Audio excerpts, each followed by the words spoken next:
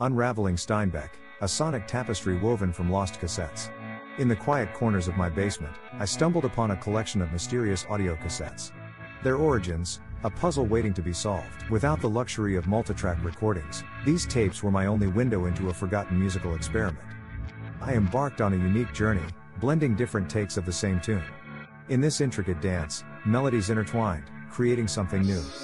Unexpectedly, these fragments of sound shared an unseen thread.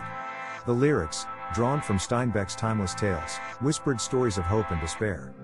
From the grapes of wrath to of mice and men, each song became a mosaic of human emotions, set against the backdrop of the American spirit. In mixing these disparate pieces, I found harmony. Different unfinished songs, with their similar lyrics, began to complement each other, crafting a unified narrative. This restoration was more than just piecing together lost music. It was a homage to the enduring legacy of John Steinbeck, told through the universal language of song.